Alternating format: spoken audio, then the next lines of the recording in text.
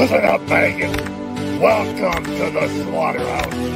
Perfect.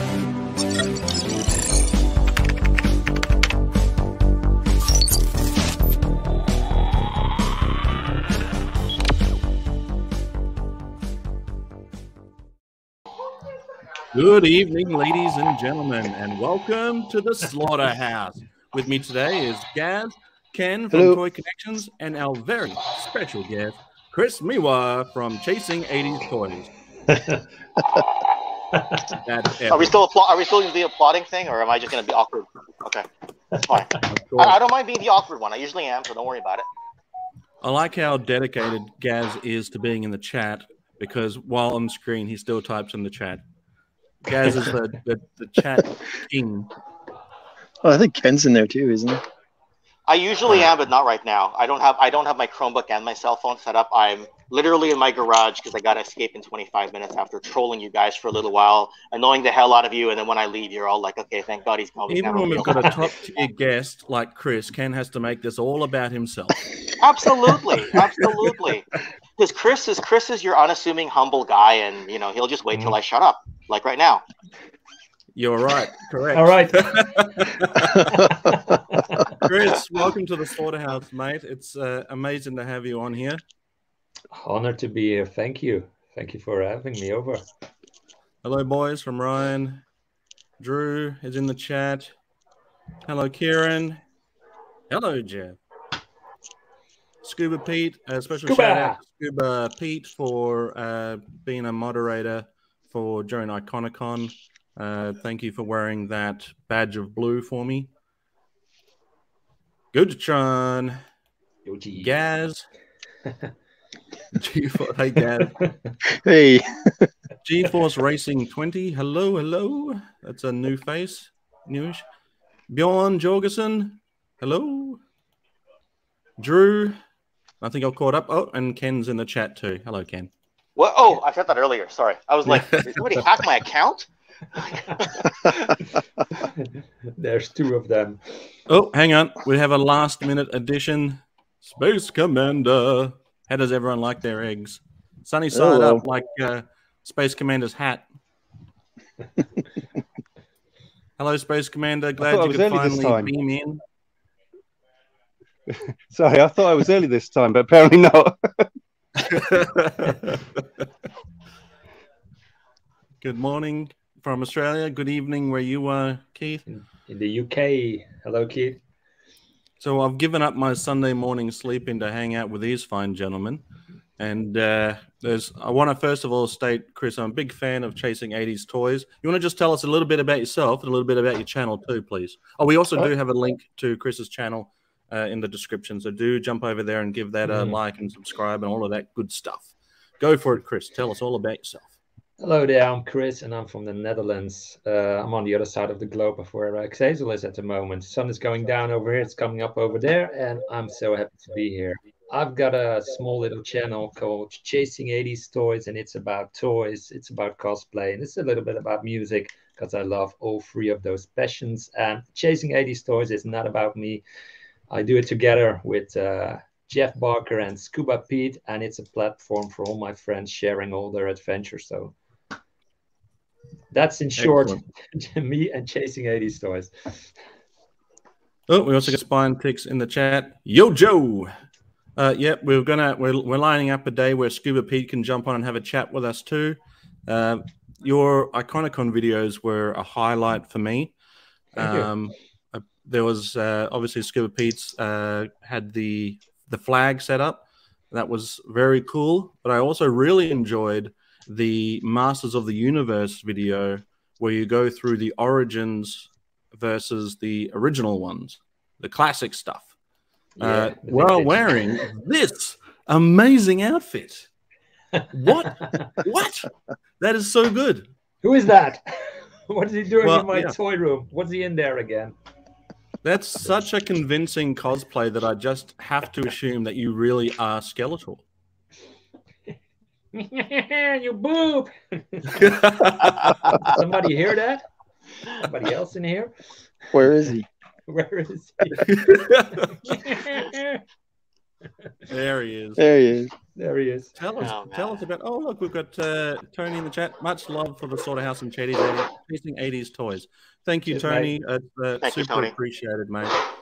We got big shout Cheers, out Tony. to Tony too, because he got us invited onto Iconicon, Correct. and then Ken and I barely left. We dug our heels in and stuck around for the long haul. That was a great experience, excellent experience, and I was glad I got to share that experience with you, Chris, as well as Scuba Pete and all the other fine fellows Likewise. that were part of Iconicon. Yeah. What a great experience that was. Yeah. Can't say enough good things about Iconicon and everything they went through to kind of give the channels this size a level of exposure. Yeah. And ability to collaborate with people in the future. Just couldn't be more grateful for everything that happened last week. Well, Iconicon gave me the courage to reach out to Chris and ask him to come up on this show, because you just seemed like such a approachable person, and you were able to pronounce my name correctly. So two things that are all right. It's always a But plus. I was like, I've got to hit these boys up and get them onto the Slaughterhouse, starting with Chris, and I'll work my way to the other two team members of Chasing 80s.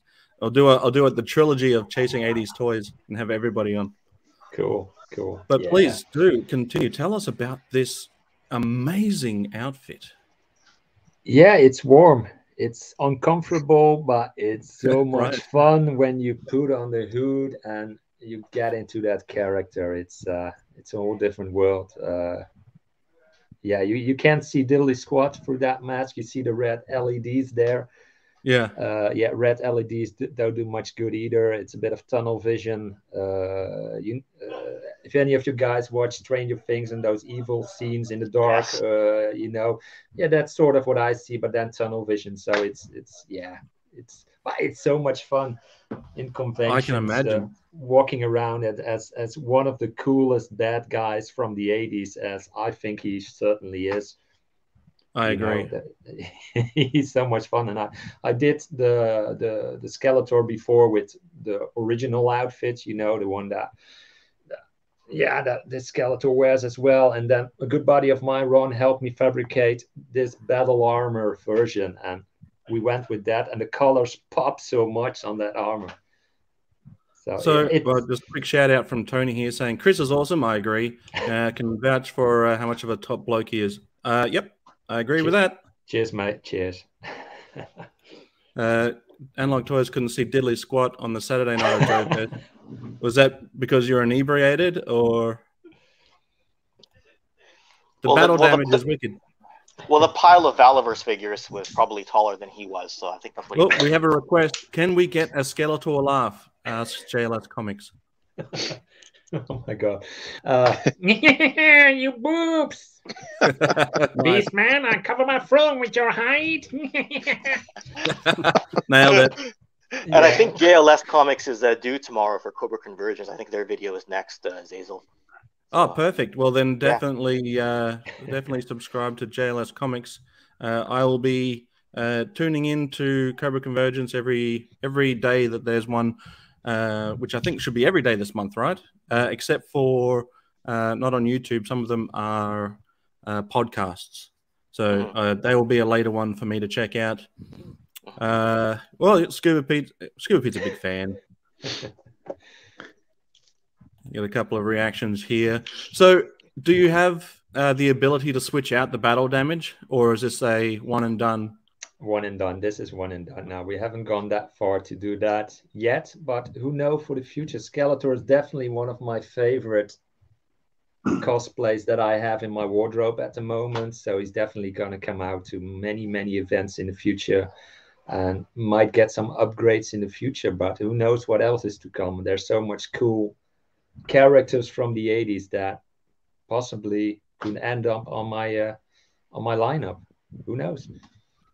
Well, first of all, Spinetick says, I always mention on my stream that my two go-to Joe channels are Slaughterhouse and JLS. Well, Spinetics, here's a hot tip, buddy. Go and check out Chasing 80s because they've got a bunch of awesome Joe stuff there.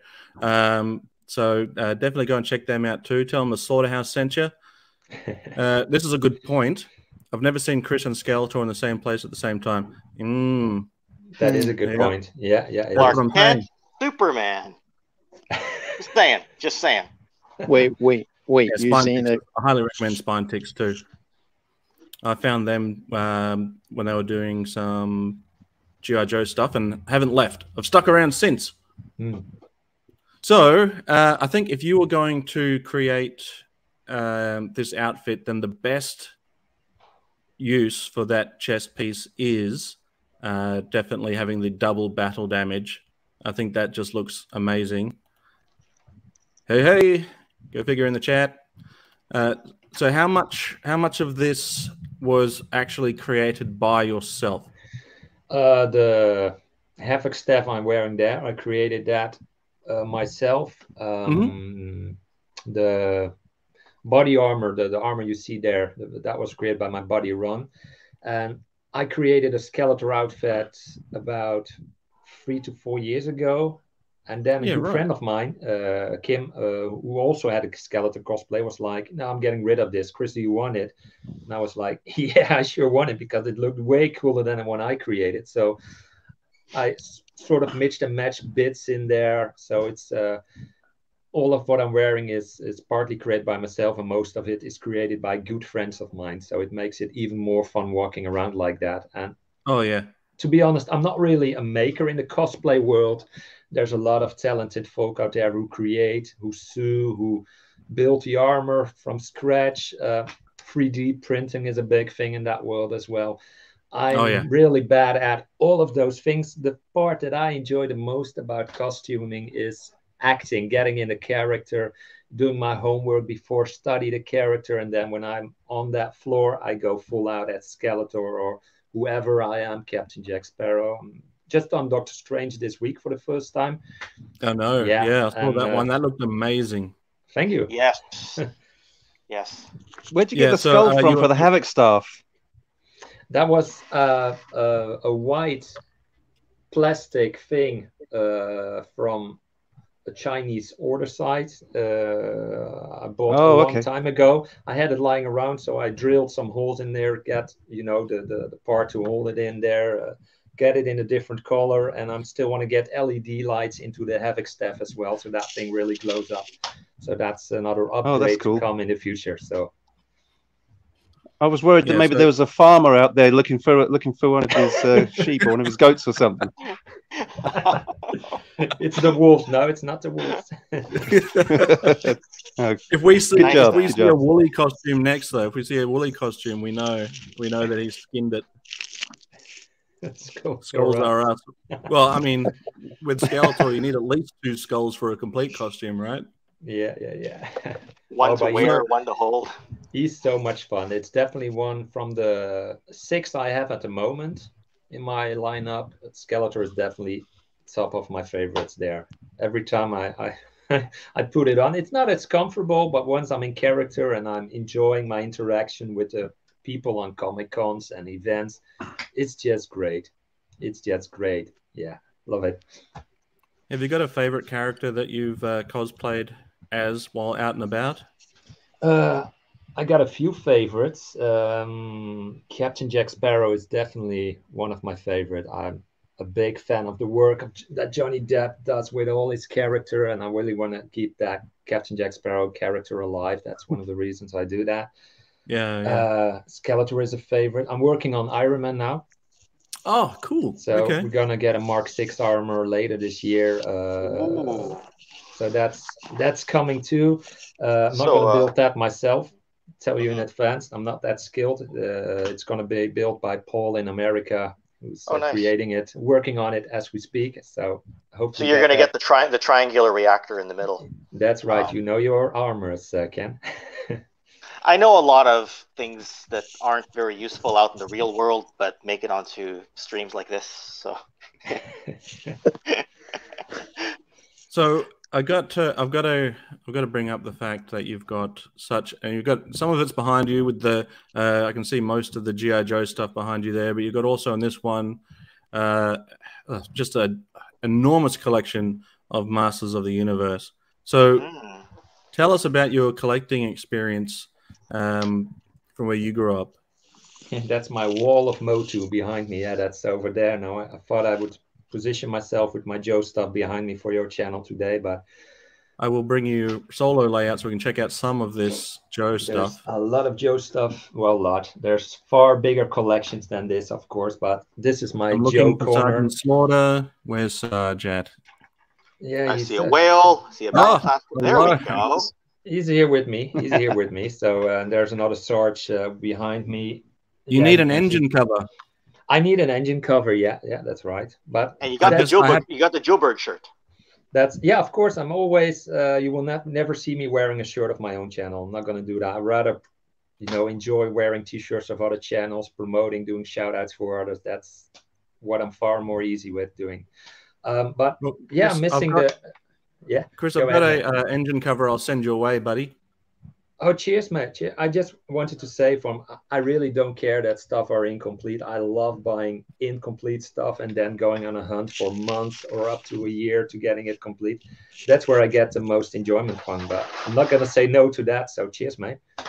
Is that the American release of the Triple T, or is that well, I'm not an expert about these things. How can I tell?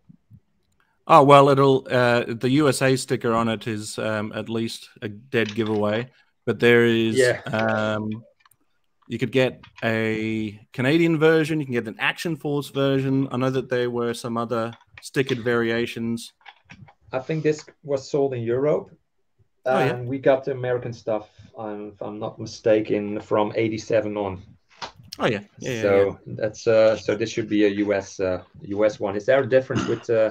besides the stickers, or no, not really, no. But it's a cool video. Yeah, I had to have him up here when I come in your stream, of course. Oh, I appreciate it. No, please continue. Tell us about your collecting experience. My collecting experience. Well, I started collecting at a young age. I told the story on other channels, but maybe it's fun to tell it here. My first moment of starting collecting was the day a Master of the Universe figure entered the house, and that was He-Man. Unfortunately, he wasn't meant for me. He was for my brother's birthday, so my parents hid him away. That's where I found it. Wasn't supposed to find it. Stay off it. It's not for you. It's for your brother. Then that birthday came, and my brother was like, "Oh, that's cool," and he threw it away. He wasn't really interested in it, and that's when I, of course, grabbed it, and that was the start of my collecting, because ever since until the day of today, I've never stopped collecting toys. Of course, you got them as a kid, and I bought them myself later on, but there are no gaps in my collecting history ever since. And yeah, that Motu figure He-Man, that started it off, and there were some Legos and Adventure People before that, but I remember getting real conscious of an action figure and toy lines and stuff like that when I got that He-Man figure. That must have been 4 or 5 years old at that time. Right. Well, it made that much of an impact that it made you a lifelong action figure fan. Oh, definitely a fan of the 80s toy lines for sure, because there's so much goodness coming out of that era. And I was the type of kid, when I saw a commercial on Saturday morning cartoon, I was into it. Then I saw another commercial after the other cartoon. I was, oh, that's cool. I want to have that. And so, yeah, I was all over the place. I was that kind of a kid. And the collection I've built around me is best described as a best of music album with all those greatest bands from the 80s. That's what's happening around me here in the toy room. Chris Miwa, greatest hits. Love it. Something like that, yeah. I think one of the fun things about watching cartoons was that the commercials during the cartoons continued that experience where you got to see all the cool stuff that was coming out, all the cool ads that came out at that time. You don't see anything like that today. But I guess it's a bit hard with the way that streaming services work.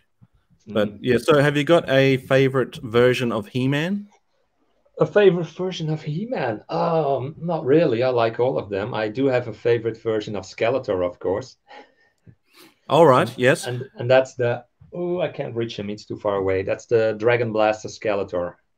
So Oh, that's right. the one with a dragon on his back with a water pump action feature, chains there, and that's definitely my favorite version of Skeletor. And maybe, who knows, I'm going to cosplay that once I figured out what to do with the dragon and how to operate it, because all of that's got to work, of course. That would be pretty cool. So Scuba Pete says Chris has a video from his childhood opening his Castle Grayskull and other toys. So lucky to have that documented, I'll say. Oh, cheers, Pete. Yeah. Is that on your channel? Yeah. Very early on, when I started with my YouTube channel with 80s toys, I've got an enormous database, which I'm lucky to have because my dad and uncles filmed a lot on those big VHS cameras back in the day. Oh, yeah. And all that footage is all on those VHS tapes, and I start, digitizing those VHS tapes, and there's a lot of 80s footage with toys. So I thought, yeah, I can keep that for myself. It's way more fun sharing that stuff because you hardly see it on YouTube. So yeah, true. So I got a playlist on the Chasing 80s channel with some footage from VHS, opening mask. You see me get the Cobra Rattler. You see me with some Black Star toys, Motu toys, of course, and the Grayskull one that Pete just mentioned. Well, there's a comment here saying, I agree, my mum may have pictures of Christmas and birthdays, but I really don't have any documentation of my childhood toys. I've got photos of Christmas and birthdays where I'm opening up my toys, but we didn't really have camcorders or anything like that when I was growing up. They were meant for others, not for me. So yeah, that's cool. We'll definitely check that out. Maybe Scuba Pete can send a link if he's not busy. But so let's go around then. And Gazz, have you got a favorite version of He-Man or Skeletor? I guess it's the original. Like either or. The original ones, I guess, the first two. Both. Oh, yeah. They're iconic. Yeah. What about you, Ken? I am going to cop out and say my 2008 Classics 1 Wild Riding Battle Cat, just because it looks so cool with the extra articulation and the scale. You schmuck. Yeah, I'm a schmuck that's going to bounce in 2 minutes, so you can, I figured a cop-out answer was in order. Moving on. Space Commander. What's your favorite version of He-Man and Skeletor? Well, casting my mind back, when Masters of the Universe figures first took off in the UK where I grew up, my younger brother, he actually had the original He-Man figure first, because the first figure I asked for was Ram Man. I'd like the way that he was a totally different body type to all the other characters. I liked the way he looked different and had different weaponry. So my first request was for Ram Man. So this gave my younger brother the opportunity to say, well, I'm having He-Man. Okay, you can have He-Man, that's fine. So he had He-Man first. But then I think I actually had Faker before a He-Man figure, because again, Faker was very different. I know it's the same body type as He-Man, but the fact that he was different and he had this blue coloration, and also I had seen one of the Faker figures hanging on the peg in the shop. The shoulder pads weren't quite in the right position, and it was actually revealing the tape machine under his on his chest. Right. And I wasn't sure if all the Fakers had that or not. So I was like, I want this one because this one's definitely got something weird and different about it. So again, cool. It was the fact that it was something weird and different. And it was also cool because I didn't have to pay for that figure, because I was a bit of a swot at school and I had scored some tests really well and they gave me a voucher. So I was able to buy it with a voucher. Nice. But for actual He-Man himself, my first actual proper He-Man figure was the Battle Damage He-Man with the drum in the chest that rotated. That was the first He-Man I got. I actually had the original Skeletor, the actual, first ever, the original Wave Skeletor figure. But my younger brother one day, he was like, well, look, the paint on Skeletor's face is a tiny flake here. I wonder if I can lever some scissors under that and lift his face off. which he then did. Right, rather than think to himself, just because I can do something doesn't mean I should. He kind of went, "Oh, I think this will work," and off came the face. And I've since seen, I think it's Toy Poloi, they were talking about ways of repainting the face. So maybe one day I'll get him restored and repaired. But a couple of years later, the Dragon Blaster Skeletor came out. And at this point, I couldn't find the original Skeletor anywhere. I don't think I realized as a kid that toys came out in waves, and that once a wave was sold out, you weren't going to get it back. So I couldn't find an original replacement Skeletor anywhere. But I saw the Dragon Blaster Skeletor, and I figured, wait a minute, if you take the armor off and the dragon and everything, it's the same figure underneath. So I took that figure once I had that figure, and I turned that into my original Skeletor. But the fact that he had the squirting dragon and the actual metal chains was really cool. So I did used to change it up sometimes. Sometimes he would be the original Skeletor, sometimes he'd be a Dragon Blaster Skeletor. But like I say, maybe one day, if I can get some lessons from Toy Poloi or someone who can hold a paintbrush without their hands shaking like I do, maybe I can get someone to restore my original one. So thanks to my little brother for that. Cheers, chap. Oh, Ken's gone. I think Cheers, he's gone to cry after Tony's comment. But thanks for coming into the chat, Tony, and getting rid of Ken for us. I didn't have the heart to do it. Yeah. So my favorite He-Man, we started with the original He-Man waves, as far as I can remember. I definitely have photos of me having the that He-Man and that Skeletor specifically with Castle Grayskull. But my favorite version of He-Man was the Thunder Punch He-Man. Oh, cool. And it's still my favorite to this day. Toy Poloi, he can do some stuff. Like, he can do some really amazing things, and sometimes it's not what you expect. And I'll say, while I'm giving them a shout out, Go Figure also are very good at that sort of stuff too, recreating and fixing up some of that stuff. So go check out those two. But yeah, so I didn't really have a favorite Skeletor, but if I did, I guess it would have been the battle damage one, just because of the gimmick of it, you know. It's a great one, right? Again, it's a cool figure. Yeah. What I liked about your Iconicon Masters of the Universe video, Chris, was that it wasn't really trying to say. Well, at least my interpretation of it was that you weren't really trying to say one was better than the other, but it really highlighted how they can both sort of work together as a substitute line or as a complementary line to your already, whatever you've already collected in the original lines. Unless I completely misunderstood the idea of that video, that's what I took away from it. But so tell us a little bit about your collecting. With the new stuff, the new Origin stuff. Oh, I love it. The moment Pete and I were talking and the Origin stuff came out, and we were like, are we gonna go all in for this line? Yeah, we are. And yeah, we try.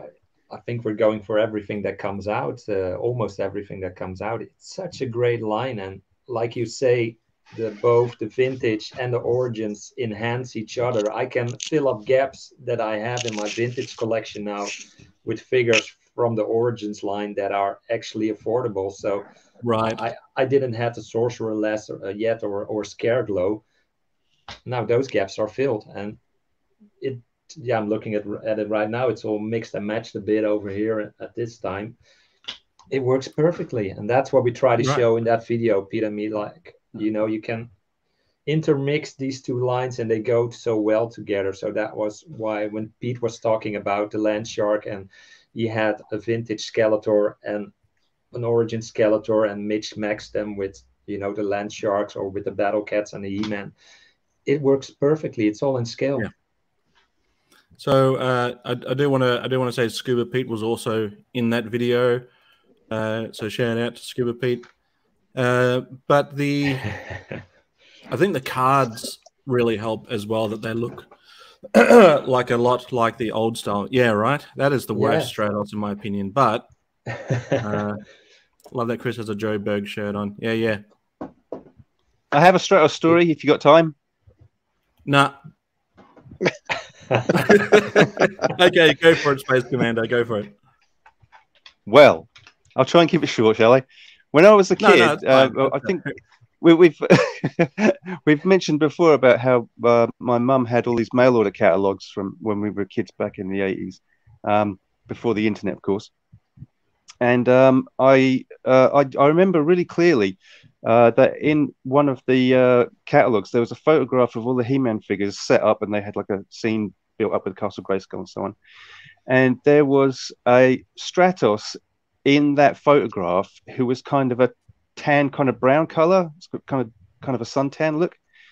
You know, I can still remember it quite clearly. This was definitely something that I saw, and I wish I kept the book now as proof, because no one believes me. But I found out years later that sometimes the photographs used in catalogs were actually like pre-production kind of mock-ups, that the figures weren't, you know, going to be the actual one that was released. And right. Sure enough, it turned out that in the early designs for Stratos, he was kind of like this suntan Stratos, I call him, this kind of almost naked kind of look. And I even asked my mum, because I didn't understand. I was only a little boy. I didn't understand how these things worked. I said to my mum, "Can you please write to the catalogue and tell them we want to buy Stratos, but I want that one, the kind of tan brown one." Because I was always after the thing that was different and unusual. So I was like, "Can you ask them if they can give me that one?" And my mum was like, "I don't think that's how it works." And sure enough, it didn't happen as a kid. However, many years later, when before Origins happened, they started making the reaction Super 7 Master of the Universe figures. And at first, I really like the look of them, because, of course, they're 3 3/4 inch, 5 points of articulation, which is my go-to. But I guess because of my age, you know, that's my go-to action figure. And I really like the look of them, but they were kind of expensive. And I was thinking, oh, do I want to get involved in this? I don't know, man. And then I saw this guy, and I was like, I'm there. Right. Suntan Stratos. So cool. I thought, Suntan Stratos actually exists. I couldn't believe it. I was like, this thing I saw when I was a kid, although it's a different scale, it actually does exist. And as I said, I had at this point done a little reading and found that although I can't find any evidence anywhere of this photograph, all I have is my memory of it. I have learned that the catalogs did use like early production or pre-production or prototype figures for their photography. Then, of course, Origins came out. And again, similar thing. I thought they looked kind of cool, but again, did I want to get into it? It's probably going to be an expensive hobby. And the first few figures they brought out didn't look like the classic ones. If you remember, there was a different sculpt for He-Man's face and Skeletor, and Teela's knees looked a bit funny. So at first I wasn't sold on it. Then when I started to see some figures come out that I really did like, and they started using the classic He-Man face and the classic Skeletor face, and I thought, wow, these do look. They fixed the problem with the knees, and I thought these really do look like the ones we had as kids. Because all my He-Man figures are at my parents' down on Earth, and I thought I'd like to get some to have it in the space station up here with me. But every time I went home to England and visited any toy shops, they didn't have them. I couldn't find them anywhere. No matter how, which shops I looked in or how far, I could see them available on the internet, but A, they can be pricey, and B, you can't actually pick the thing up and look at it and make sure you're getting one with a decent bubble, the card's intact, it's not scuffed or scratched or anything. But just recently, the last time I was down in England, me and my missus were walking around like a discount shop, and bizarrely, strangely, out of the blue, I picked up these two guys. Oh, well, check that out. Nice. So I got lucky with those two guys. And then, although I bought it online, I saw this guy. There he is. I cannot so believe I finally got one. Favorite version of Stratos. Yeah, I know it's weird. If he had become my favorite in my adulthood, I would be asking some questions about my life choices. Right. But as this was a memory from childhood, you know, before you've established any kind of sexuality, I see it as being a reminder of my childhood years, not anything to do with being an adult, I assure you. But yeah, they've started doing... Feel good story for Naked Stratos, which I never thought I was ever going to hear from anyone ever. Well, that kind of looks like the Hawkman from Flash Gordon. Yeah. Yeah, so that's all right. Oh, good. Voltan, played by Brian Blessed. I got him to autograph a Flash Gordon comic with him on the front cover. Shut up. That's cool. Oh, no, he was so cool. He was such a cool guy. Oh man, that's cool. Then COVID came along, and we couldn't go any signings anymore.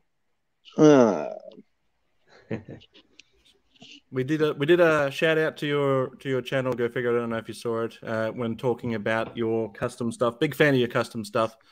And shout out to Laser Pants, who's also in the chat. How are you, good buddy? Great audience tonight. Great audience we got tonight, guys. Oh, I think so. Best of the bunch. Fellow beard bros.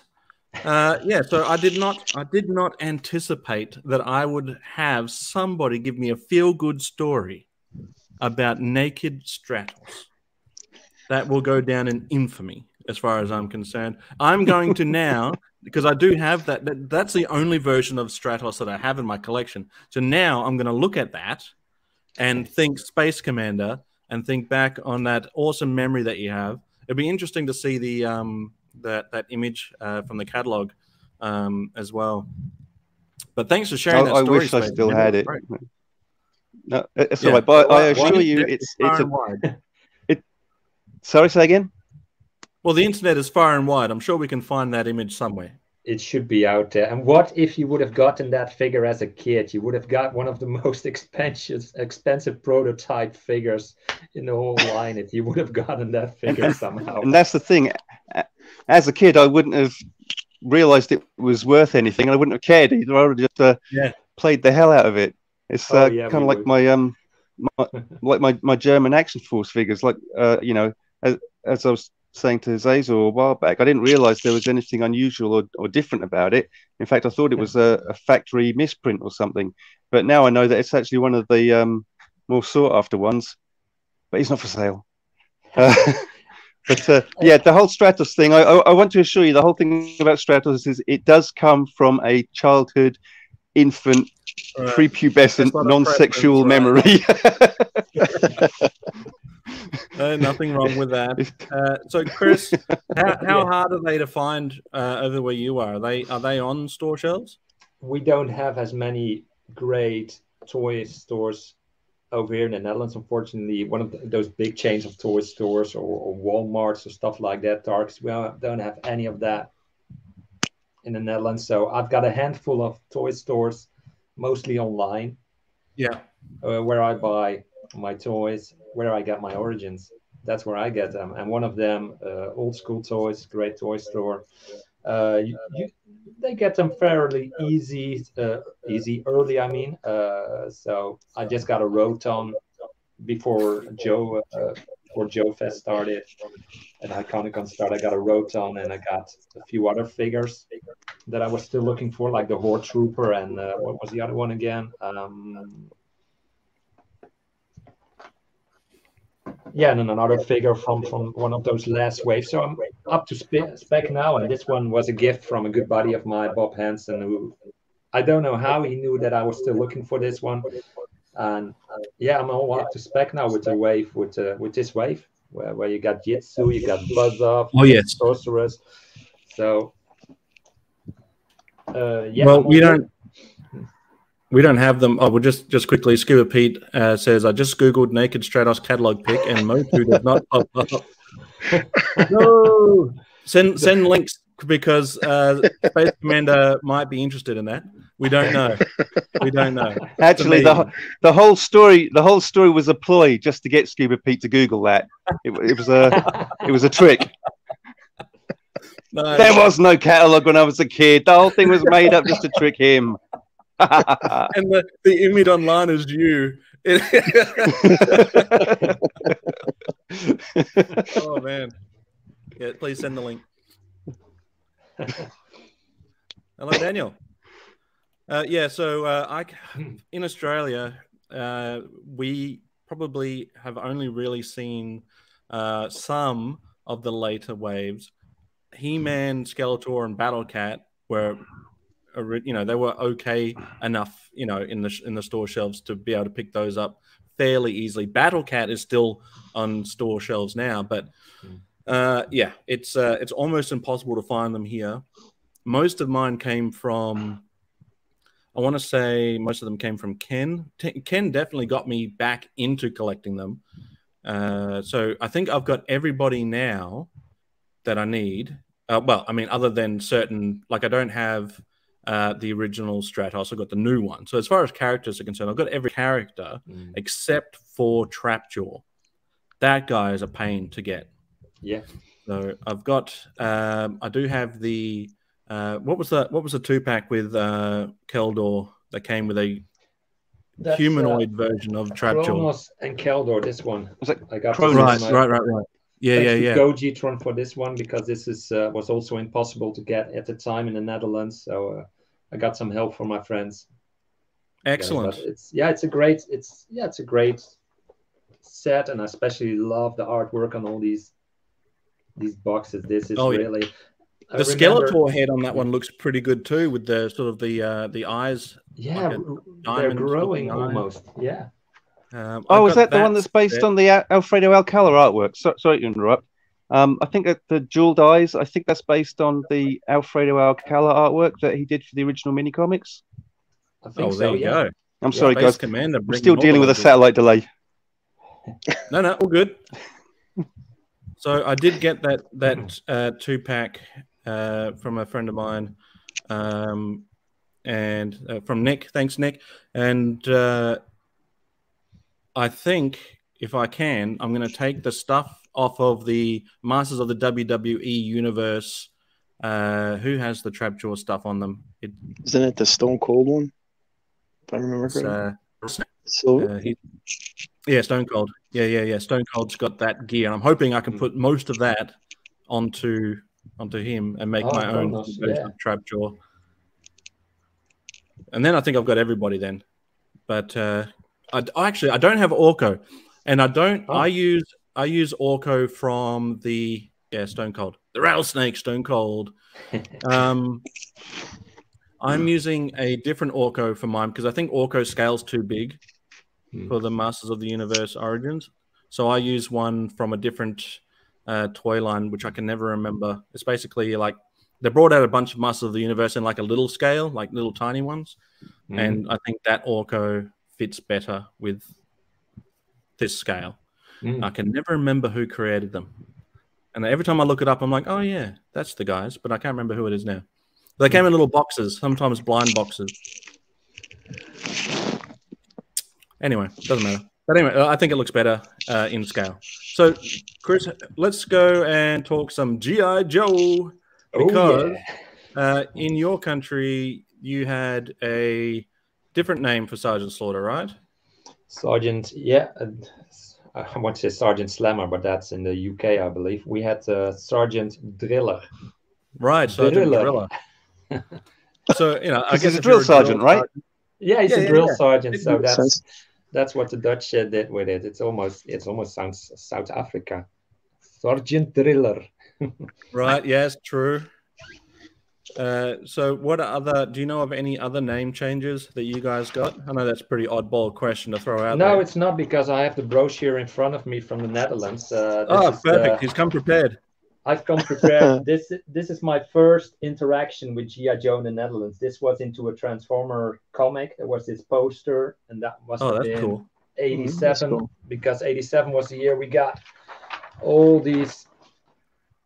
We had Pellet Action Force before in the Netherlands, but then it became G.I. Joe over here, and they went all out.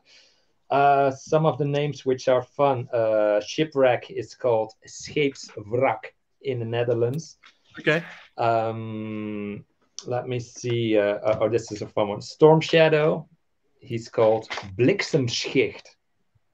Okay. Okay. Which is that rolls off the tongue.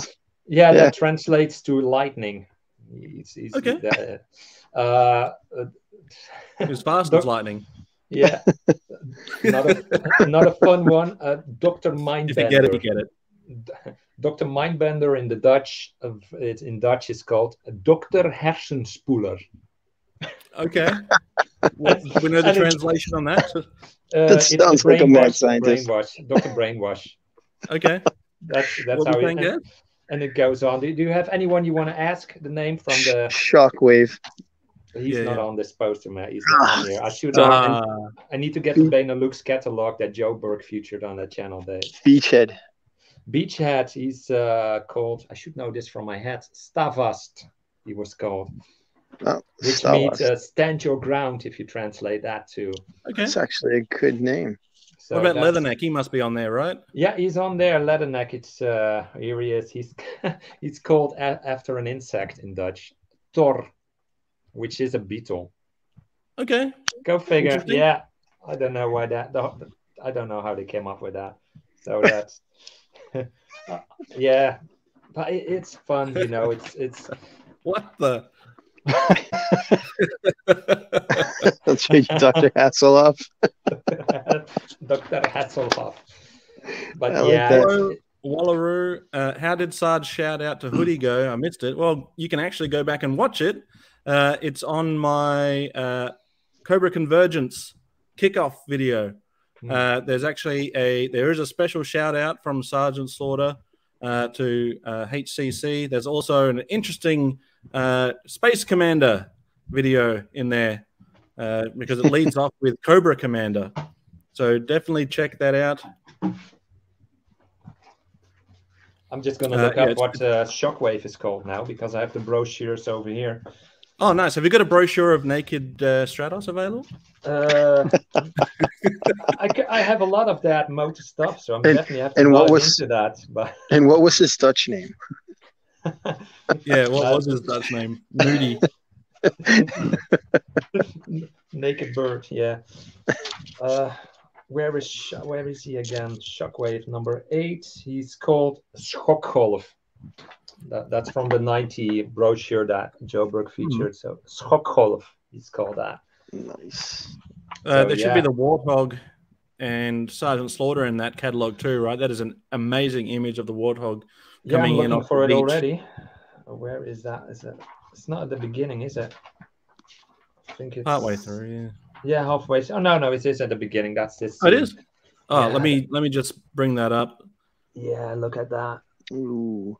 Look at that beauty. These brochures were a work of art, and the same with what Space Commander was talking about with those toy catalogs at the time. They really went to town creating those dioramas and sparkled the imagination of those kids watching those toy brochures. They really knew what they were doing, and you don't see stuff like that anymore in toy brochures, I think. No, that was part of the fun too. Getting the toy catalog in the mail, checking out the toy stores and having aisle upon aisle of toys. I miss the good old days, but thankfully we've got Chasing 80s to bring us back through the days, the good old days. We all do our bit. It's not Chasing 80s toys who's doing that. I'm looking for that brochure right now while we chat, but see if I find it in this compilation. While we're waiting on that, let's go around and talk about who our favorite G.I. Joe character is. I'll go last because mine's a surprise. Gazz. Gazz, who's your favorite G.I. Joe, buddy? And Cobra. My favorite Joe is Shockwave. He's not military. He's like civilian police officer, SWAT team guy. Yeah. And I guess my favorite Cobra, I'm just gonna go with a basic Viper. Hashtag Team Viper. Team Viper, yeah. Woo. Rest in peace, Rick. Rest in peace, Rick. Yeah. What about you? We'll jump over to Space Commander. Favorite G.I. Joe. This is going to be harder for you because you're all Action Force, but do your very best to give us some of your favorite bendy figures. The favorite bendy figures. Okay, well, as you surmised, of course, if we're including Action Force, it's got to be Space Commander, of course, the original, Of course. who inspired me to become Space Commander. But then when they started bringing in, like you say, the bendy figures into Action Force, one of the first ones I picked up was Flash. Wow, because cool, man. He came with a laser gun, and for me that was enough of a science fiction element to draw me in. I also liked Ripcord here because of again that sort of diving from high in the atmosphere down to Earth. That kind of although it's it's a real world thing to skydive, it had that kind of, again, science fiction type quality to it that appealed to me. But then when Hasbro took over completely and was then just straight shipping GI Joes and no longer any Power Toys, I think a couple of the first ones I got, I had let's have a look here. I had Hans Crankcase Chow. because he came with the Ore Striker. It's Hans Chow here. Hey. Oh, yeah. Hans And, Chow, also, as a channel member, you should be able to see a link to join us in the chat. Channel members get a StreamYard link to join us. And Cool. Hans Chow is a channel member, so if you're free, check the members tab for the link if you want to join us. Yeah. So I got Bazooka.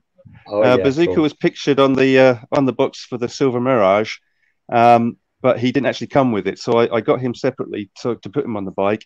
As I say, Crankcase came with the Ore Striker, so I didn't need to get him separately. Interestingly enough, I got the that now in the UK where I grew up, the version 2 Snake Eyes was the first Snake Eyes we got.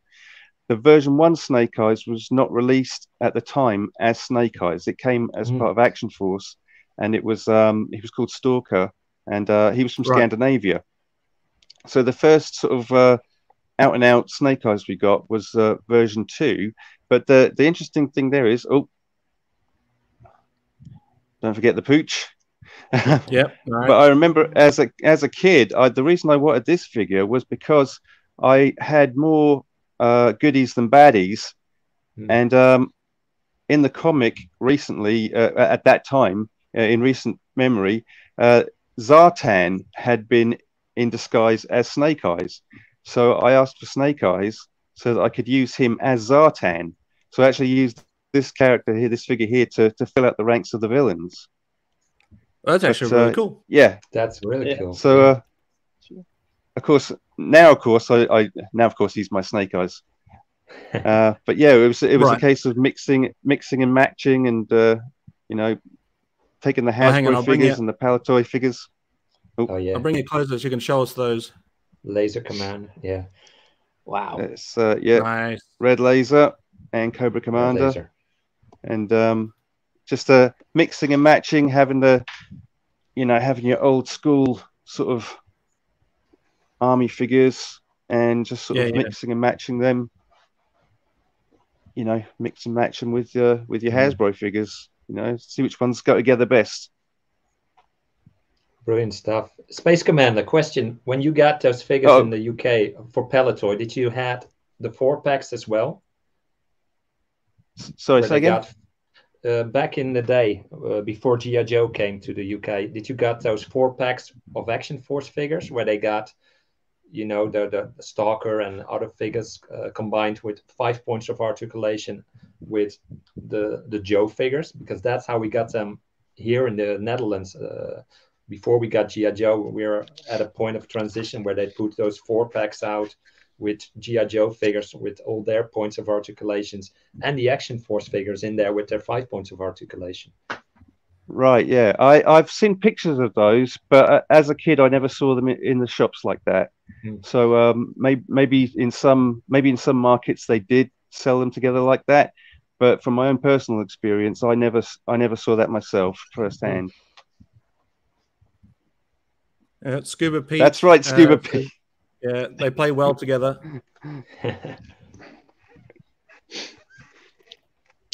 So, Chris, tell us who your favorite Joe and Cobra are. Oh, well, yeah, I got something prepared in front of me. My first G.I. Joe figure came out of one of those 4-packs. This one came with the Kraken and came with a pilot of the Wolf, the black uniform Cobra Trooper figure. That's cool. And his driver. This was the only figure with weapons in that one, so that was my first G.I. Joe figure. Really nice. My favorite Joe, one of my favorites, is Bazooka. Hey. I really love this guy. You know, he's yeah. As a kid, I liked him. I still like him. He's the character. If I would be able to go to Joe Fest next year, and if I could bring a cosplay that I could easily bring around, I'd probably bring something like this around with me, because it's easy to cosplay and it's a fun character to do that. Hans Chow. Hey, Hans, where's There your he beard? is. Your beard is gone. Who are you? It's Hans Chow's little boy. It's his son. Oh my God. Is Hans short for handsome? Handsome Chow? That sounds like something my mother would say. Oh. Yeah, she's the one who told me, mate.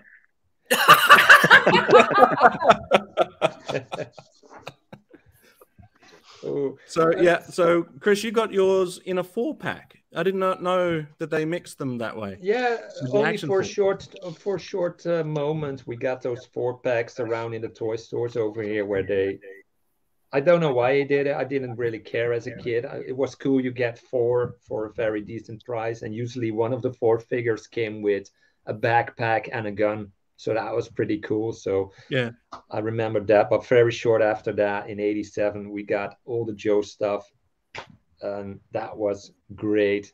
That was great. We went to town after that. My favorite Cobras. My first mail-in is definitely one of them. Right. I do like Chrome Dome, but I never got him back in the day. But I liked my hooded Cobra Commander. It's such a cool guy. Cobra destined to rule the world. He's so cool. Nice. And I love this guy. And as a tribute to Paul from Joburg, I'm gonna try to do Storm Shadow impression here. He does it so good. A ninja doesn't use the weapon. A ninja is the weapon. I don't know. Nice. Paul does it That was better. good. That was better than me, I think. But I love Storm Shadow, even though the head is maybe a little bit out of front. As a kid, this guy was way out there. I wanted to be a ninja. Who wouldn't want to be a ninja back then? Or maybe somebody wants to be a certain Sarge. What are your favorites, Cecil? I wonder. Well, yeah, I never got to own a Sergeant Slaughter as a kid, but he was always my childhood hero. Space Commanders reminded me of a story that I had though, where I couldn't find Duke anywhere for a long time, and so I ended up picking up Chuckles and made Chuckles like a casual Friday Duke. He wasn't quite in uniform. And that became my Duke for a very long time. He was never Chuckles in my playtime. It was Duke. But as far as my favorite Cobra, it was Crocmaster. Wow. Because anyone that came with an animal companion was already elevated in my books. Right? It was like a bonus character. It's the Cobras never named their animals, so you could just name them whatever you like. Where the Joes always, if they came with an animal, they named it. I think maybe, did they name the dolphin that came with Wetsuit? Was that Wetsuit? Did Wetsuit come with a dolphin? I think it was Deep Six. No, Deep Six. Deep Six. Deep Six dolphin. Did he have a name? Eco. Yeah. Echo. Either Eco or Echo. One of those two. They look like a mutated. Echo He looked like a mutated, like zombie dolphin, didn't he, or something like that? He looked like a floating shark. Yeah. Apparently, it was supposed to be a killer whale. Really? Originally, and they just made it a straight up dolphin. But That would have been a huge pet character, though. Well, yeah. I mean, it's oversized for a dolphin, but undersized for a killer whale, right? Right. Yeah. But when has G.I. Joe really gone for scale? You look at those scorpions with the desert scorpions; those are way out of scale. and unless, of course, they are genetically modified by Dr. Naked Pants or whatever it was called. Or was that Stratos? That was Stratos. If I looked as jacked as Dr. Mindbender, I wouldn't wear a shirt either. Damn right.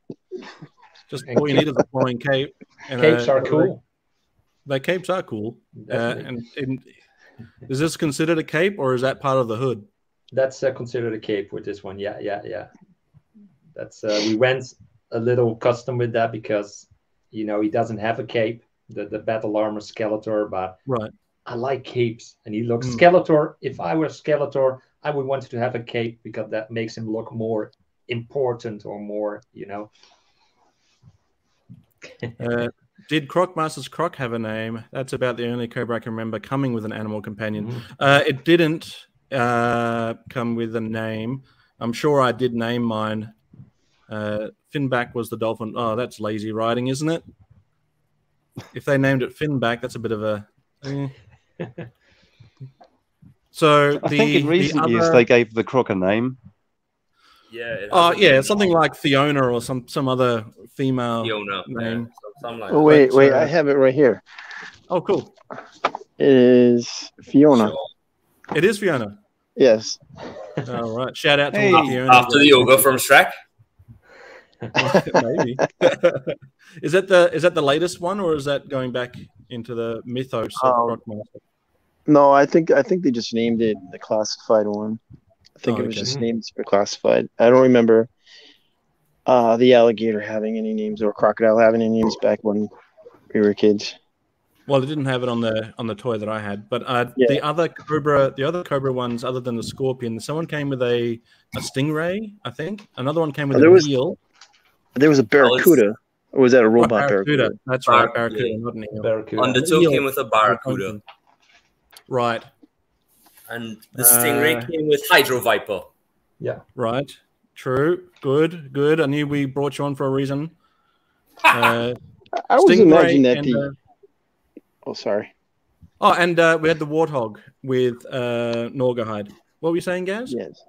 I was going to say the scorpion, I always imagined it being some like robotic scorpion because it was so big. Right. Yeah. I'm sure that's how we played with it. And let's not forget Voltar with his turkey vulture. True. Oh, yeah, that's right. Good one, yeah. And that wasn't named either. I guess I didn't care enough, right? You could have named it something creative like William. Yeah, William the turkey vulture. I like that. Go get him, William, Willie. from now on. William, it's done. It's named. Hans, have you got a favorite G.I. Joe and Cobra that you want to share with us? I do. Tunnel Rat would probably be my favorite G.I. Joe because Trinidad. Sure. I hear he's coming out in Classified, which has me kind of excited. I'm interested to see what they do with him. He also appeared, as of right now, he's the most frequently appearing character in G.I. Joe, which is great because he was in Sigma 6, he was in Valor vs. Venom, he was in Renegades, he was in everything. I think he was pretty consistent, and I like that. Granted, they made him from Brooklyn, but we all know where he's really from. Sure. With regards to Cobras, I really like the Alley Viper, which of course would then make the classified Alley Viper like the most difficult thing to find.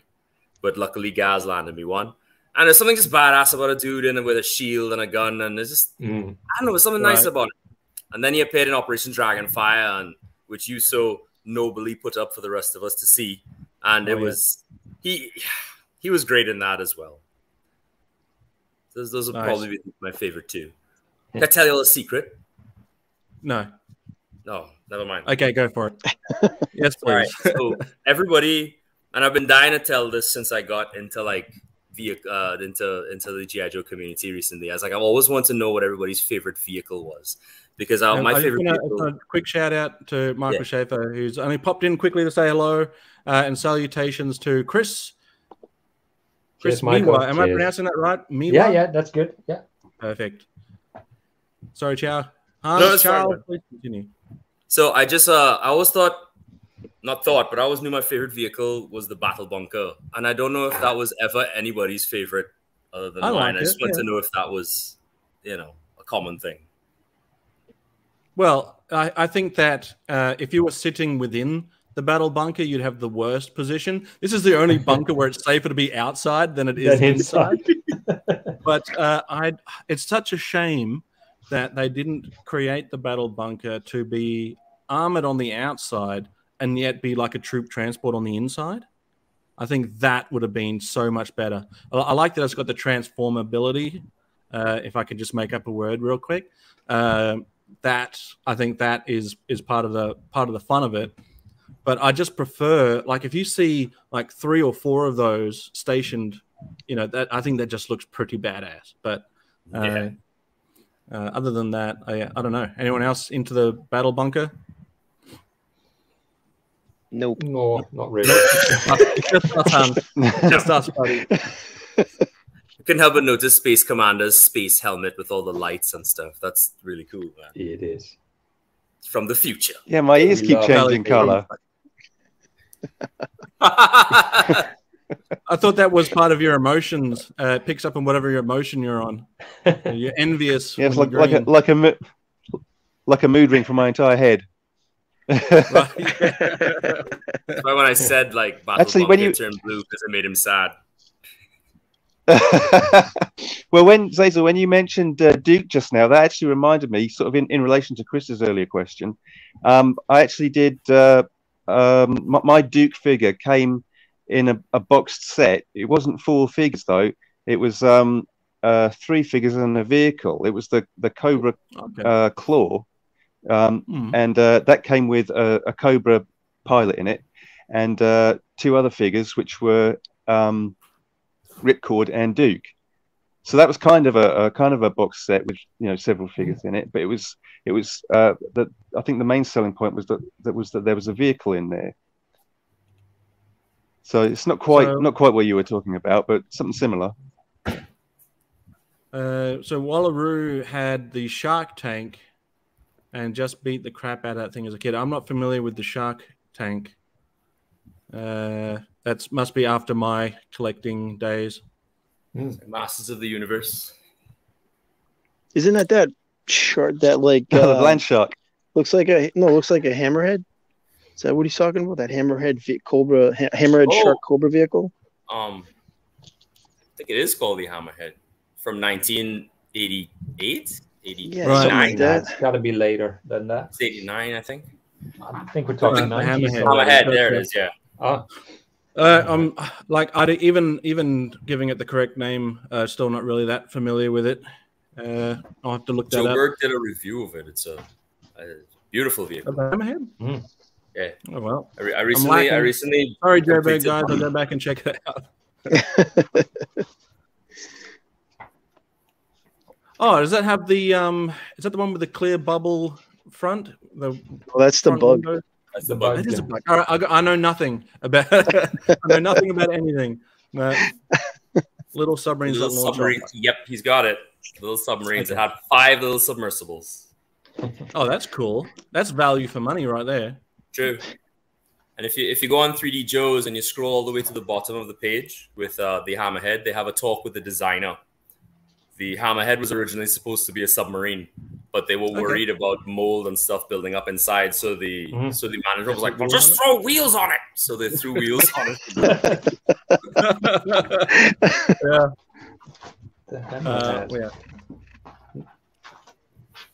And it does actually still possess its ability to float if you put it in the pool.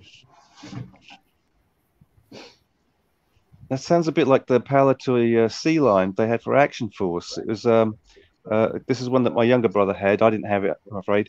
But it was like a submarine with two pods on top, which you could fit the figures in, and the canopies would close down.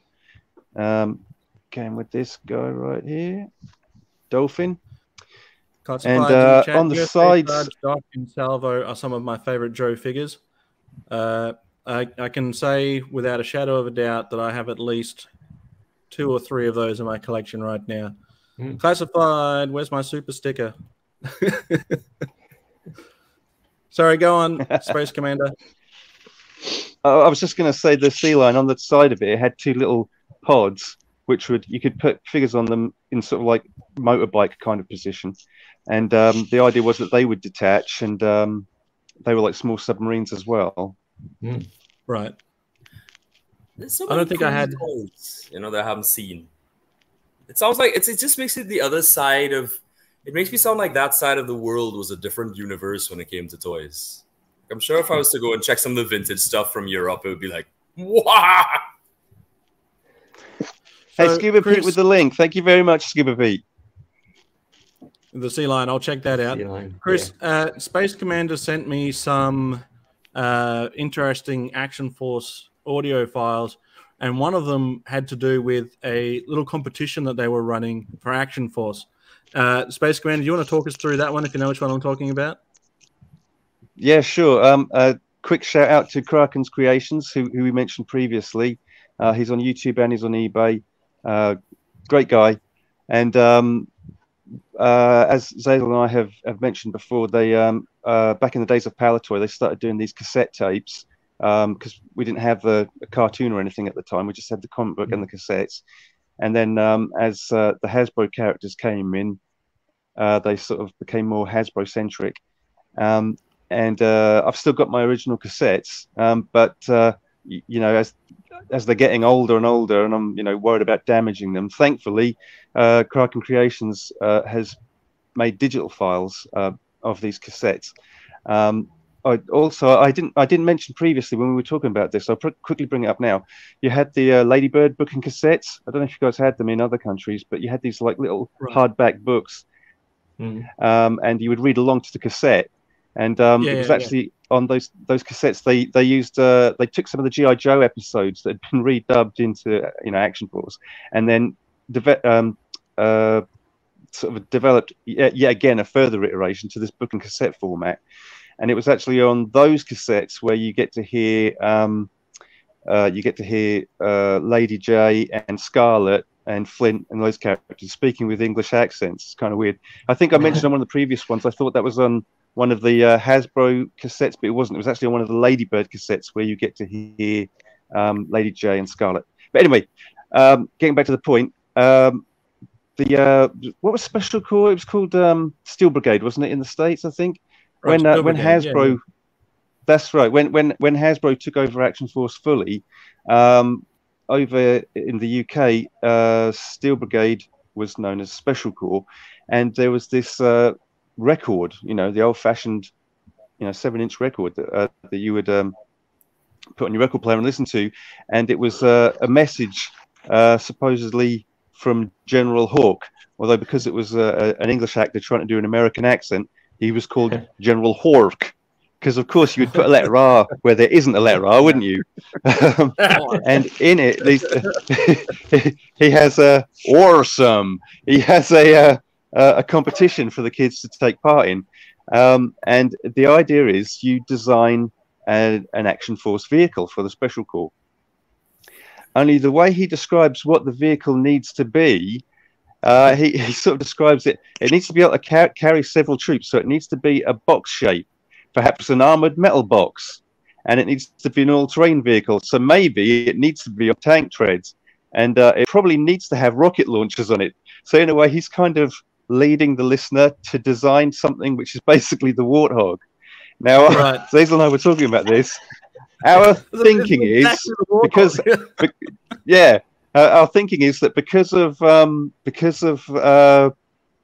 Hasbro toys were now coming in and replacing the Palatoy ones, the Warthog was probably, had already been designed and made like a year or two earlier in the States.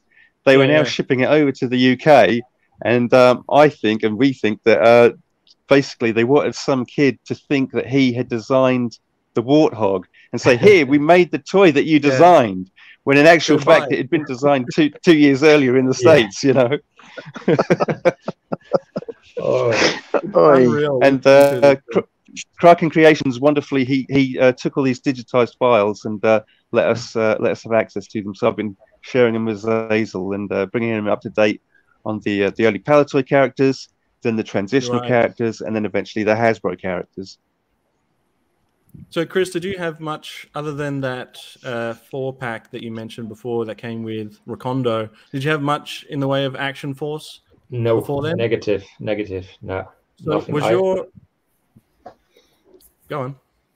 No, I can't remember seeing any Action Force really in the stores where I live, and it Right. isn't a big town where I live, where I grew up, so there wasn't that much. Around maybe in the bigger cities there would have been some, but not in the toy stores in my area. I started noticing them with those 4-packs, and they weren't called G.I. Joe at the time. And then in '87, we got the G.I. Joe logo and everything, and so that's when I, really got into it. So yeah. So your version of Recondo could be the Australian version. We had our own Australian version called Digger over here, but I do believe that Recondo in Action Force was Australian. Is that correct, Space Commander? Absolutely correct. Yeah. As I've mentioned in previous shows, we didn't know to begin with that the cartoon that was being sent over on videotape was actually G.I. Joe, and they just changed the name. Right. So all these characters that we were seeing in the cartoon that we thought we knew from the toys and the comics were now all American, which was kind of a surprise to us. So when Recondo appears, I was totally expecting him to say, "G'day, mate." But instead he had this kind of thick American accent. But even when it was still Palatoy, before the Hasbro takeover, the version of Recondo that was brought out in the UK, he had the canoe from the SAS Silent Attack box set, which had come out a few years previously with a different figure. It came with the SAS figure.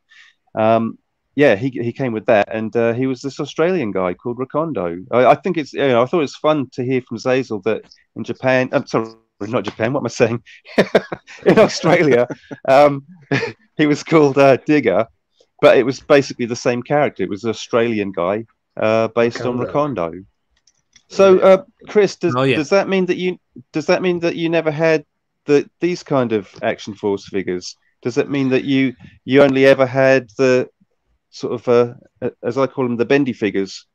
No, like I said, I saw the Kraken, and I saw some figures from that I definitely recognized from Z Force and stuff like that. So those were in those 4-packs. So we had them.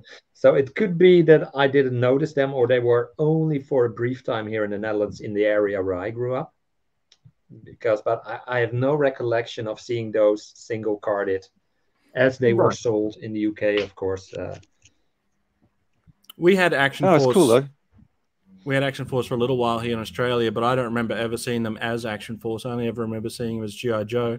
But I grew up in a very small town in the Northern Territory, so we were lucky to have clean water, to be fair, let alone action figures. So with Digger, though, he was only called Digger in the Australian version of the comic, which was reprints of the G.I. Joe, but in black and white. As far as the card is concerned, he was only Recondo.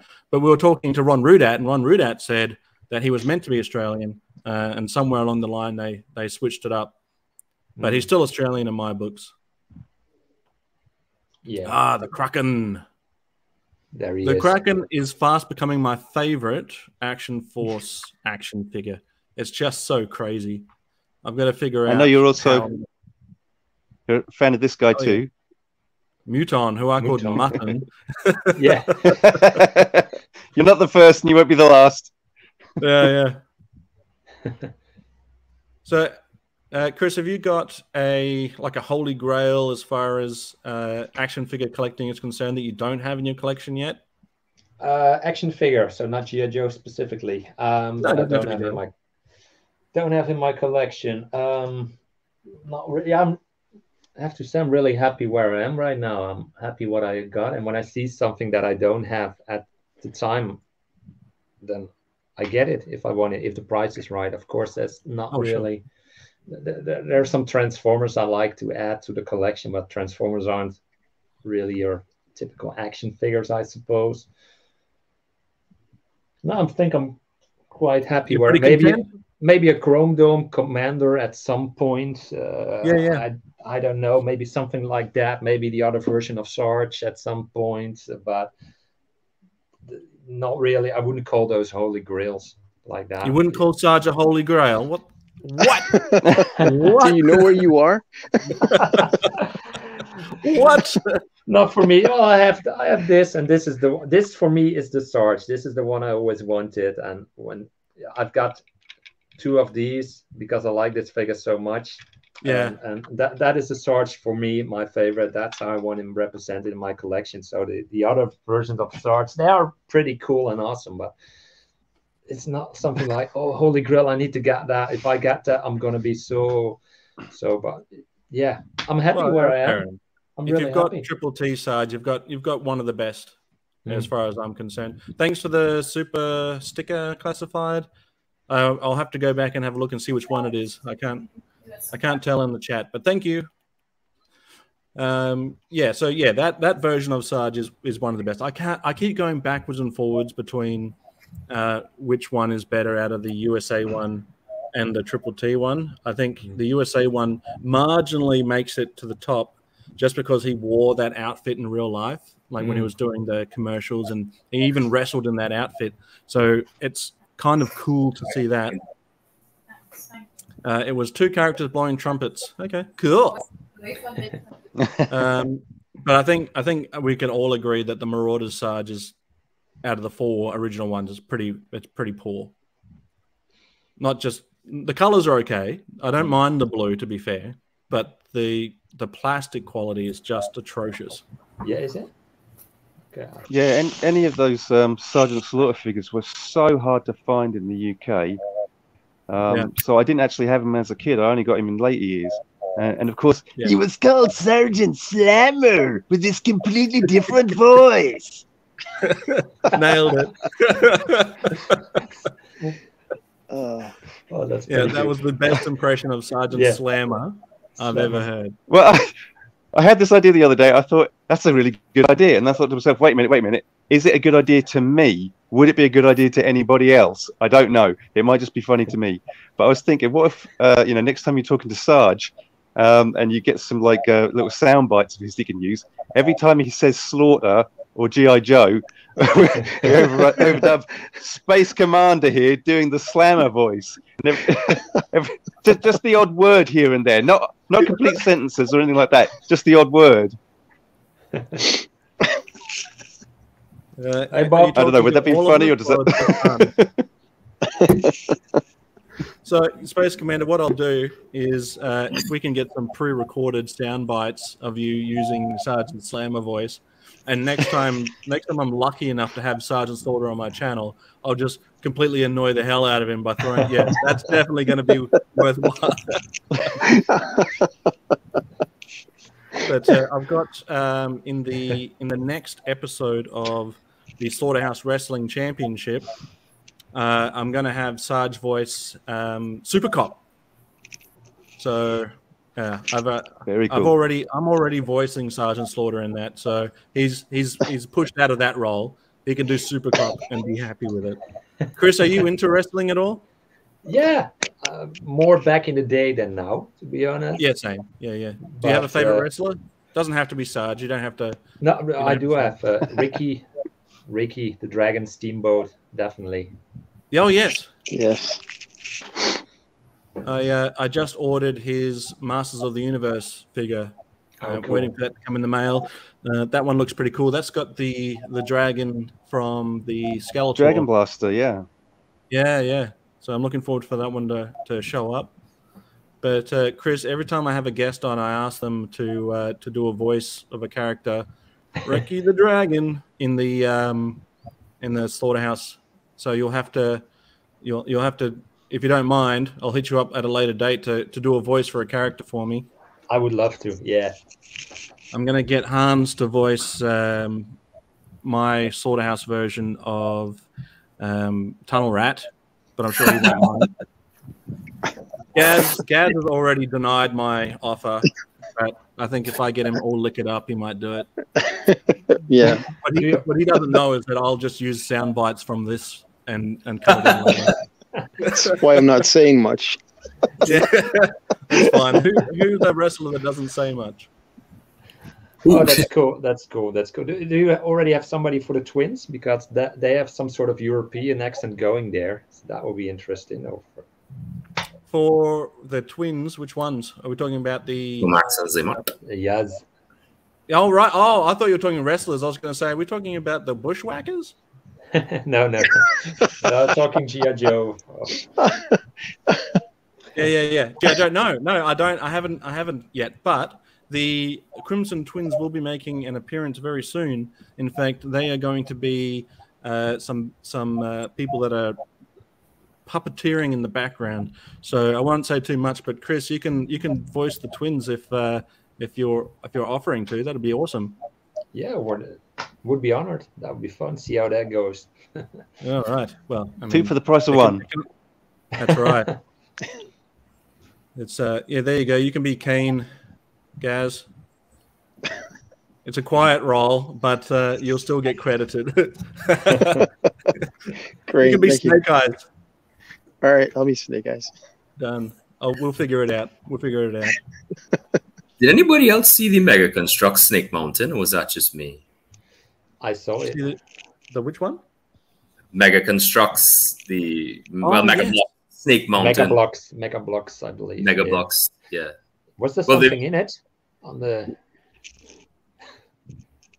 I've seen in person. I've seen the actual Castle Grayskull one. That looked pretty cool. Not enough for me to pick it up. I've seen the photos recently of that Snake Mountain. I really hope they bring a Snake Mountain to the Origins line, because that would be an easy pickup if they do. Yeah, with something in it on the interior this time. Oh, of you course, don't like the hollow box? I'm probably going to be saving after I finish saving for this trip to Joe Fest next year. I'm probably going to start saving to get that Snake Mountain Mega Construct set, because it is cool. It is cool. I mean, I saw the photos. So I'm going to try and make it to Joe Fest too. Sounds like Chris is going to try and make it to Joe Fest. Definitely We're all going to make try. it. Yeah. Oh, yeah. How cool would that be? I'm going to spectacular. Yoda that thing. I'm gonna do it. I'm not gonna try it. Just do it. Just do it. We're all gonna sleep on Gazz's couch. The voice. Oh, it's gonna be a lot. It's gonna be a long trip down, guys. Is it? Well. We've invited ourselves. Hey, anytime. I have a question for Chris though. My favorite section of your collection is the Lego space stuff. Oh, right. Yes. And I knew he's gonna have it right. There it is. Oh, there goes one. have you seen the release in August for Lego with the new Galaxy Explorer? No, I haven't seen it. No, I haven't seen it either. It's Galaxy. Hans, is it real? Yeah, Hans pointed it out to me. I put a pre-sale in for it. It looks just like I think it's a lot larger than the original. It's really nice. Wow, that'd be amazing. Yeah. I wouldn't know where to put it, but it's on the Lego here. It's on the Lego store site. Yep. So I don't know if it's the same for you. I don't collect space Lego anymore. I do Western stuff. I go back and pick up all the old Western stuff. I've got an old Western town that I got to put back together. But I do appreciate the space stuff and the castle stuff. I just haven't purchased any of it. Have you seen this extensive collection of space Legos? No, I'll have to go back and check it out. It's incredible. Scuba Pete's going to bring the bourbon. Is anyone here not a drinker? I don't Hans drink is a drinker. Well, you're our first target, Hans. I get to drive. I get to clean up and drive. That's my job. Same here. Always driving. Would you be able to drive? What side of the road you drive on, Mr. Miwa? We drive on the, doesn't matter, right? We drive on the wrong side of the road. So you're like me then, on the left? No, we're on the right side. I think when I come over to the UK, I finally have a feeling, okay, they know how to drive on the right side of the road here. But when I'm back in the Netherlands... So when you're driving forward, you are on the right. I'm on the right side of the right lane. Yeah. But in America, you're on the left. They're also on the right, right? Well, I'm on the wrong side on the left then. In Trinidad, Japan, in the UK, they drive on the left side, and that makes so much more sense for me to drive on the left side of the road. But maybe that's just me. I don't know. Right. Well, as long as you're on my side here, we're fine. I'm on your side. Good. Excellent. I don't drive at all. You can't drink and drive, so why bother? Fair point. Fair point. I'll step out for a minute, and when I return, I'm amazed by the de-aging technology used on Ken. That's either an insult to Hans or that's a compliment to Ken. Yeah. I think I'm older than Ken. I think everyone's older than Ken, but whatever Hans is smoking, we need some. It's working.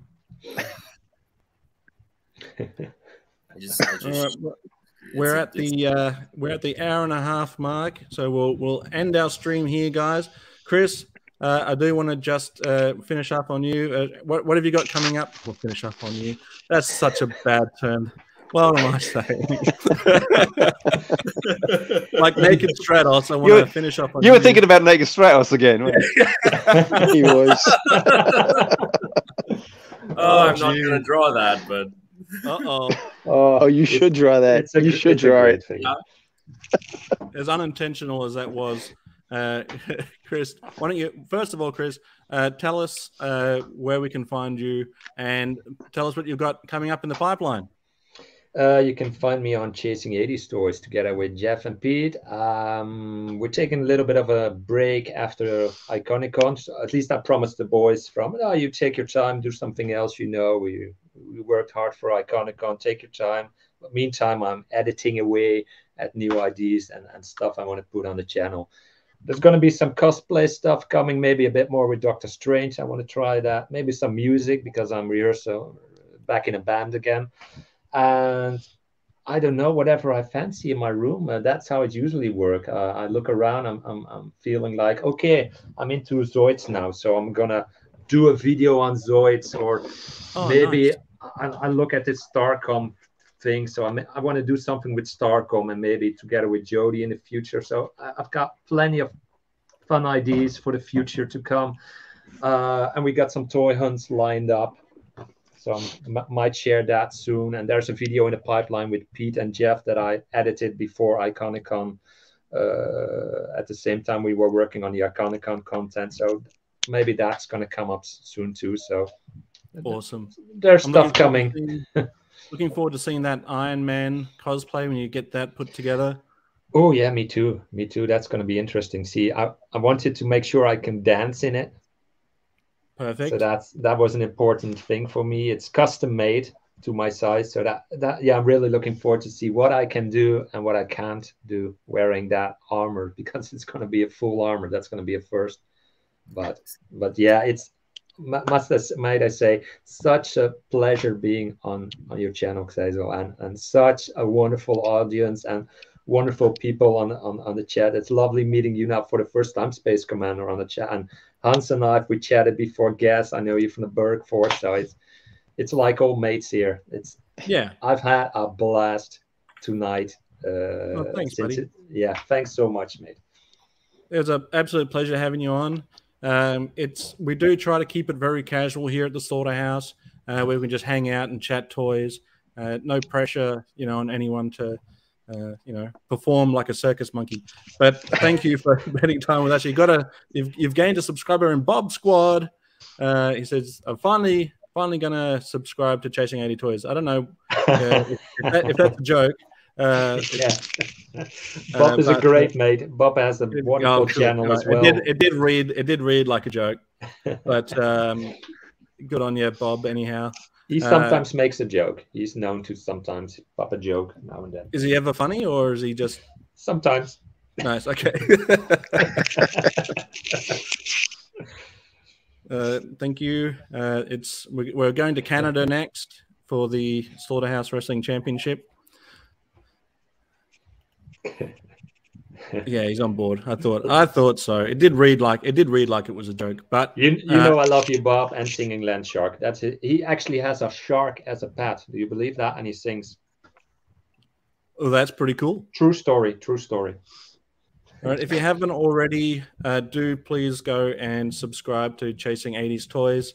Please leave a like on this video. Subscribe here if you haven't already. No pressure to, but God, I'd really appreciate it. But yeah, I'm a big fan of your work, Chris, and everyone over at Chasing 80s Toys. So it was an absolute pleasure and an honor to have you over at the Slaughterhouse. I hope you've enjoyed your time. Time is precious, so I appreciate you spending some of that with us today. Everyone else, thank you for joining us as well. Space Commander Gazz and Hans Chow. Hans bringing some of that handsomeness. Gazz is the most handsome of all of us, but he hides it behind a little cartoon character. But we appreciate it. But anyway, we'll leave it at that. Thank you, everybody. You're dismissed. See you.